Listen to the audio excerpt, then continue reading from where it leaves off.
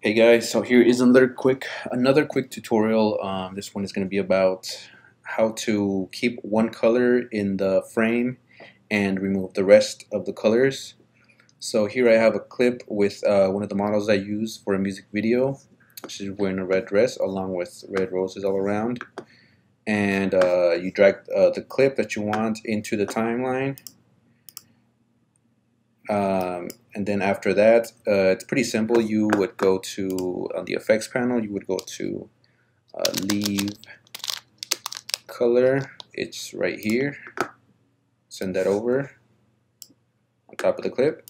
Double click on the clip, go to effects controls, and with this eyedropper tool, you would click it and go to, I would say, the mid-range of the color that you want. So I would go right maybe around here.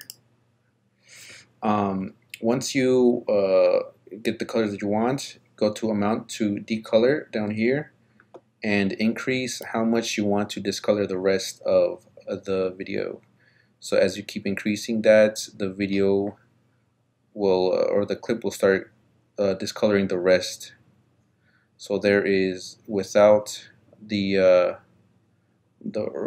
rest of the colors around it. If you want, because I could still see a little bit of green around the red coloring, so you would the tolerance, you would bring it down. You can see it starts taking out. It looks more black and white, but you can still see a little bit of orange, and not enough red is being selected. So this RGB actually changes from the recognition of the color from RGB to hue. So we click that. It'll actually recognize the color a little bit more better, and also takes away the rest of the colors that I was trying to pick up. So there you are. All the reds picked up and everything else is black and white.